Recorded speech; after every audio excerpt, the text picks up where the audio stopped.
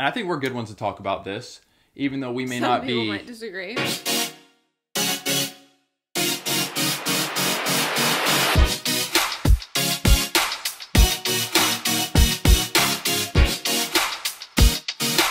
What's up, guys? How you doing? I'm Paul. I'm Morgan. And today's loaded topic video, Josh Duggar, and with that, the Duggar family. Are there, I guess, extreme fundy beliefs? And I'm using the word fundy because it's just a word that a lot of people like to use, especially in the secular world, coming against the more intense Christians. And we got a lot to unpack. And to be honest, I don't know if Morgan and I are gonna totally see things on the same page, but we're definitely gonna flush this topic out. We got a lot to talk about. Are the Duggars too extreme in their beliefs, and that's causing problems in their kids and in their reputation and their legacy? Are these problems warranted? We're going there. Let's go. Let's go. Before we go there, make sure you subscribe, turn on notification bells. There's just one bell, just hit that bell. We make videos on culture and social issues from a Christian perspective to help you have hope and be free. As you all are probably aware, Morgan and I get a pretty good amount of opposition to our content, both on YouTube and elsewhere. If you just type in Paul and Morgan on YouTube, you will see a plethora of videos in opposition.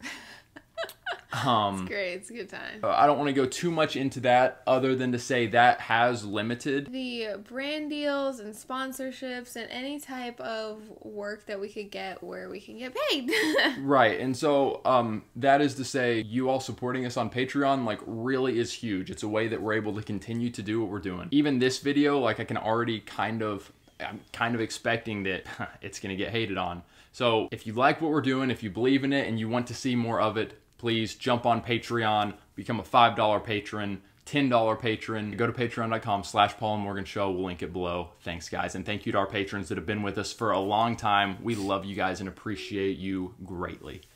All right. First, we want to make it very clear, we are not the Duggar family experts. The past several hours, we've done a lot of video watching. Personally, years ago, I watched the show just out of like total like shock and amazement of like, this lady has put out 19 children. I stayed up to date for a little bit, or anytime I would hear their name in the news, like I was a little bit intrigued because I wanted to see what was going on. When you used to watch the show, and I never did, and that was I think one of the reasons we were just hesitant to make a video on Josh Duggar. I knew nothing about him, but like Morgan said earlier today, I spent a while just researching the family, Josh Duggar, all of that. She spent some more time catching up. When you watched it back in the day, what were your overall thoughts? It was so just intriguing because, one, to just see a family like that on like a national television channel. Yeah. Like. Very conservative. Yeah. Very Christian. That was interesting.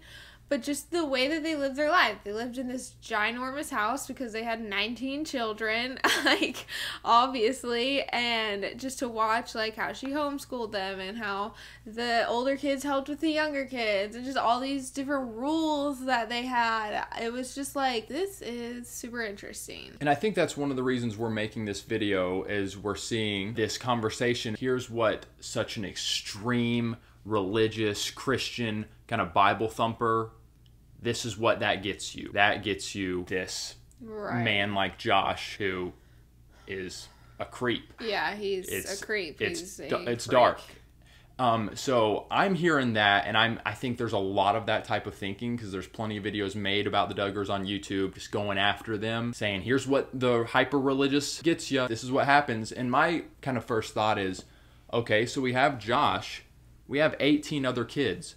Are the majority of their kids off the rails? Or is their family actually, did they produce a pretty solid Christian family? I'm just trying to get a solid perspective on this without just buying into either side, so to speak. Right. If, 10 of their 19 kids are off the rails, wackos, doing disgusting, dark, sinful things, that's incredibly questionable. So as far as I know, Josh is really the main one, the only one who has really been caught up in really disgusting, awful things. And I'm guessing you guys have probably seen it by now without going too deep into it. It came out a while ago that he had touched his sisters. That was a big ordeal. That got a lot of exposure. And then quite a few years later, got married, had kids, and then it came out that he had gotten on this website and had an affair. Then he came out apologizing, saying he had an addiction to pornography. And then more recently, with the latest drop, and what a lot of people you hear talking about, it's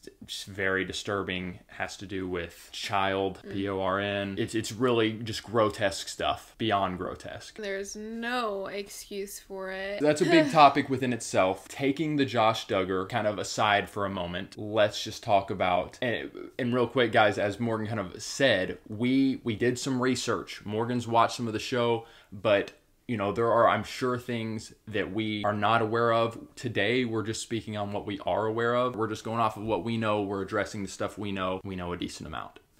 So, Morgan, I guess let's talk about some of the stuff that the people that strongly dislike the Duggars, whether it's non-Christians or Christians, that they're like upset with them about. Let's bring some of those to the table. Listen, I agree. The Duggars, specifically Jim Bob and Michelle Duggar, the parents, and the way they've raised their family, it's intense. It's intense. Sounds pretty intense. Let's talk about a few of those kind of controversial topics. It sounds legalistic. It sounds intense. It sounds, whoa. What does? Some of the things that they believe or are against. They're against dancing of any kind. Any kind of dancing. They, believe firmly in modesty, in that like women should not be wearing pants or shorts, like only skirts that are below your knees, dresses, stuff like that. Okay. And once again, I'm trying in real time, and I thought about this some before, but to get to the bottom of, do I feel like this family and these parents are missing it and that they should be like called out? No tattoos. Okay. No alcohol. I don't even know if they like believe in drinking coffee. I feel like I saw that somewhere, but I could be wrong. No piercings other than ears. So far I'm just hearing really strict. I think all Christians have taken like certain things, but then these people like really go hard. They go hard in the paint. When it comes to courting and whatnot, they have to like all the guys have to fill out like a 50-page questionnaire. That are wanting to court their daughters? Yeah, they have to be interviewed by the dad, and, which sounds crazy and seems weird, but like you said, we know people I heard are that intense. Yeah, I heard a video talking about how they, as you guys can probably expect, really value having kids and staying off of birth control. And it's interesting because early on in their marriage, Jim Bob, it's a country boy name. Jim Bob and what's her name? Michelle. And Michelle, they actually were on birth control for the first part of their marriage, but now they've obviously taken to really just letting God play in their family. Yeah. I heard that they push that on their kids, at least rumors, and that one of their older kids actually recently, to my knowledge, has started using birth control with her husband. I couldn't find anything. Okay, Morgan is saying she couldn't find any of that stuff. I thought I heard that, and that was causing friction. That could be just hearsay. We do know that there is some friction between one or two of the kids with the parents, and it's like they're grown adult kids that are married. Yeah, both married. It's friction that seems, like, one, maybe it's necessary of, hey, we need to separate and be, like, our own married couple, and you guys are being too overbearing, so we're going to step away for a bit. Man is to leave his father and mother and be united to his wife, and the two are to become one flesh. It would seem like Jim Bob and Michelle very much desire the entire family, even after they're married, to stay together. And that's not necessarily been the case for a few of the kids. Like it's just a giant family unit? Just, like on a family compound. So I'm hearing some stuff and I'm like, that's overkill. That sounds kind of weird to me. Just some of their, what I would perceive as legalism, in the sense that these seem more like gray areas, not black and white sin issues. Like I don't feel like you can look at the Bible and say, the Bible says that women have to wear skirts, or that women are only allowed to pierce their ears but not pierce their noses. And I think that was an issue as well. One of the older daughters got her nose pierced and the parents didn't like that. So kind of an overbearing, but once again, I'm not hearing too many things that are like, oh my goodness, huge red flag. I can think of parents of certain friends that I've had that have really strict rules. And I see these people accusing them of being fundies. And once again, Morgan and I have had plenty of that, of people coming at us. I see them accusing them of that, and I'm like, okay, they could totally have just jumped on my upbringing, and because my mom was really careful about the shows we watched. And when it came to we got in our teens, the dating and the emphases that my parents put on us, you know, guarding our purity and the boundaries that we had. So yeah, I'm not seeing too many things so far that to me are obvious red flags. With the Duggar family, I feel like, yeah, it's, you look at the family and you're just like, this family is really intense. These parents are really intense and really strict and stuff. But like Paul said, whether you agree with the way they're raising their children or have raised their children, like, are there really that many red flags of just such danger? Like, these children's lives are at risk. This family is so dangerous and I want nothing to do with them. Let's all gang up on them. Yeah. Like so many have done. I don't see a ton of that. Obviously with Josh, that is a red flag, but he's a grown man and is on his own now, and like, they dealt with it and him when he was under their roof as much as they felt necessary. You might disagree with how they did it. I might disagree with how they did it. I don't honestly know what I would have done. Well, and let's just go back to that a little bit. As far as the Josh, that may be one area where we feel like they missed the mark. Yeah. As far as responding to him, because from what I was watching, it seems like, yes, they dealt with him when he was 13 or 14 in the first episode. Fair enough. But then as he gets older and he cheats on his wife and admits to having this porn addiction, you know, how are they dealing with it? It sounds like they've kind of still allowed him to be... Right. And I don't know. Just a part of the fam. Like, maybe they haven't responded to that in a correct way. Yeah, and we would just say, like, why have you not just, like, distance yourself from him more to make it clear, like, these are not okay things that you are doing. Yeah, we're not going to sweep this under the rug and just be like, all right, he did something else really bad. Come stay in the family business, stay in a position of being kind of in the spotlight. Mm-hmm. I would say you take these things very seriously. You say, Josh, you know, even if you are repentant or acting like you're repentant, you're not going to be in a position of, you know, right, acting like you're this spiritual, godly man, and you're still, I don't know if he's in the spotlight or up still. I feel like he's still in the company or something. It's a difficult issue, and now that the allegations, and I think they're true, I don't know if they're just allegations or what, but they're really nasty. But before, when it was just he, you know, cheated on his wife and has admitted to the addiction, you got to take this stuff seriously. And so if they're not taking that seriously, that is on the parents. I don't know. Yeah, well, it's also a hard situation because it's like, okay, they distance themselves from him, but he's got a wife and 6 children. So does that mean that they abandon them and they're like, we're not helping out and we're firing your husband because we don't want to be around him or let him think that we're okay with this, and that means that your husband doesn't have a job and we just, like, you just lost your income. I don't know. So it's a sticky, weird, tricky situation. You know, we want them to live above reproach, being in the spotlight. We want them to be good examples and to be taking this stuff seriously. It's interesting because as soon as you let cameras into your home, into your life, into your family, I just feel like reality TV shows can just be dangerous. And I personally have said that I want a reality TV show. And as I do more research into the Duggar family and just thinking about reality TV shows, I'm like, I had no idea what I was saying when I say that.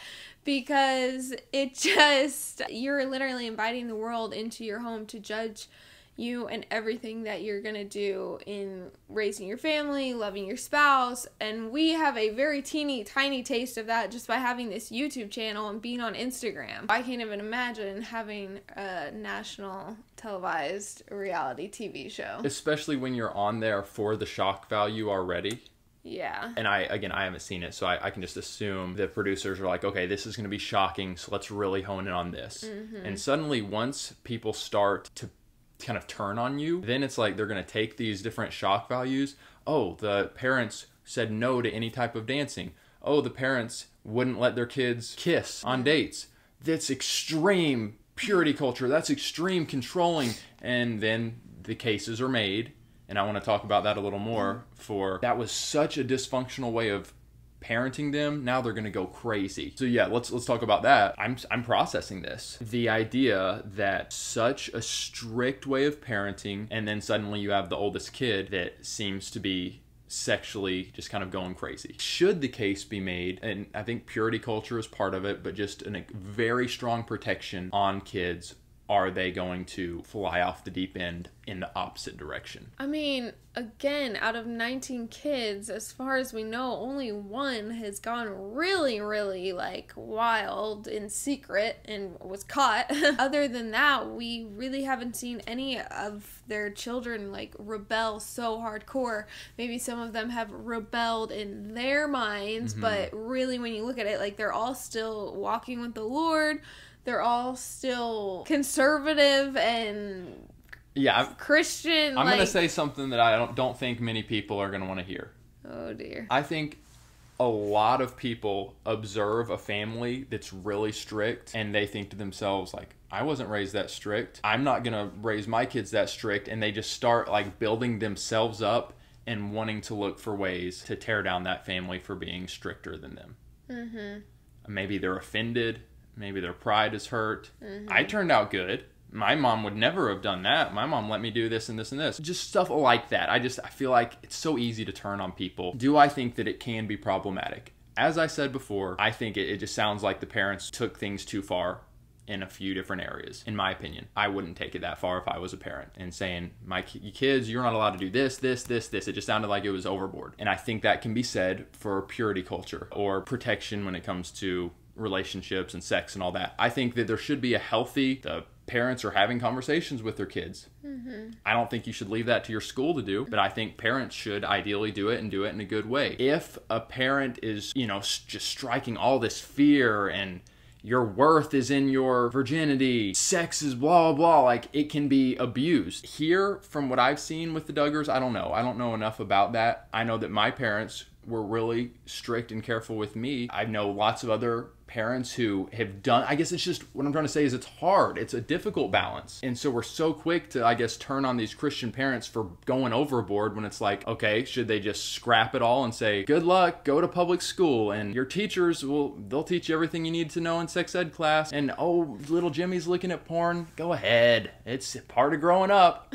So there's this extreme of just totally grace and anything goes, and then there's this extreme of I'm going to protect every little thing. There's always room for the outcomes not to be great, but I would just say I think leaning more on the side of being protective is wise. I think there's more wisdom in leaning on that side than leaning on the other side. I personally feel like, yes, I want to be more protective over my children than not, but I do want to always rely on the Lord to lead me, and I don't want to become super legalistic. And some people might say Paul and I are super legalistic already, but I personally do not think we are. I think if you compared us to the Duggars, we are wild stallions. Morgan's got tattoos. Like, I would have been kicked out of the house real quick. She wears pants. She doesn't wear the pants in the family. Boom. Oh my goodness. But I don't want to become so black and white on things that aren't super black and white. But of course I'm going to raise my child to, follow and do the things that I believe in. But I want them to have their own minds. I want them to make their own decisions when they get to a point of being able to make decisions. And I want them to have their own walk with the Lord and whatever. But yeah, I think it's better to play it safer than sorry. One other thing I'll say concerning these kind of gray areas that it sounds like the Duggars parents are making really big deals. I'm not sure how big a deal they're making it, but yeah, the stuff you were saying, the dancing, the piercing, the tattoos, the modesty, they have every right to do that while the kids are living under their roof. They're saying, these are our rules. This is how it's going to be done. Fair enough. But once their kids are grown and leave their parents' house to be united to, a husband or a wife and start their own family, I think that especially these non-black and white issues, this is sin and this isn't issues, kind of gray area, the parents need to relax. Now this is a whole new family unit, and I need to be able to give some grace to that. So if the parents are treating these issues like, oh, I'm disowning you because you have a husband now and a kid and you're decided that you're going to wear pants. Yeah, that's messed up. That seems like... That's not okay. What? You're making this a sin issue that you're going to disown your kid about? I hope that's not happening. It does maybe sound like the parents, or especially the dad, There's definitely been some confrontation and disagreements. I hope that the disagreements, there can be compromise, or there can be... I mean, disagreements are okay. The dad's allowed to voice, like, hey, Jill, we really think that you shouldn't send your kids to public school, because I think that might be one of them. I heard they're going to maybe send their kids to public school. Or your mom and I feel really strongly that you shouldn't be on birth control, or really strongly that modesty, that you should not wear pants, you should keep wearing these long skirts.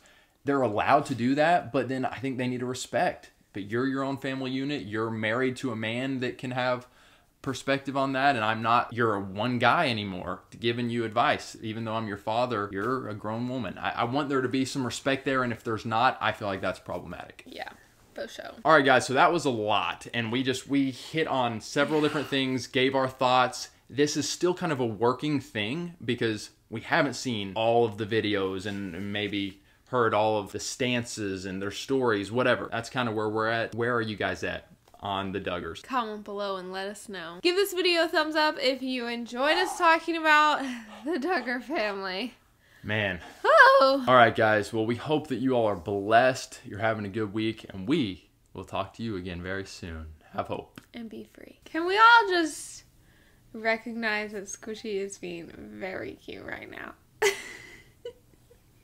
She is so cute. Oh, hi. Yes. Thank you, Squishy. You